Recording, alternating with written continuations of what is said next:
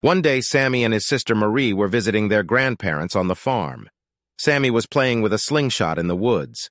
He trained in the woods but failed to hit the target. A little upset, he went back to lunch. On his way back, he saw his grandmother's favorite duck. On impulse, he fired his slingshot, killing the duck with a pinpoint hit in the head. He was shocked and saddened. In a panic, he hid the dead duck in a pyre. Marie saw all this from the window, but she said nothing. After dinner the next day, her grandmother said, "Maria, let's wash the dishes." "But Grandma, Sammy said she wanted to help in the kitchen," said Marie. Then she whispered to Sammy, "Remember the duck?"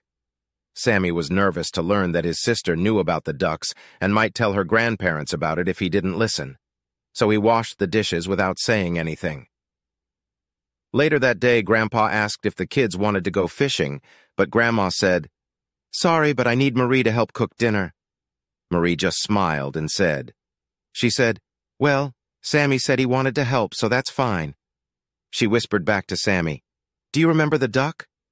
So Marie went fishing and Sammy stayed and helped. After a few days of Marie taking advantage of Sammy, he finally couldn't take it anymore. He came to her grandmother and confessed to killing her duck. Her grandmother got down on her knees and hugged him.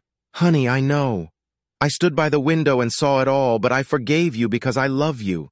I wonder how long you'll let Marie take advantage of you." Moral: always admit your mistakes. This will remove the burden of guilt from your heart and strengthen your conscience, and no one will take advantage of your secret mistakes. Admit your mistake, apologize, and politely ask for forgiveness.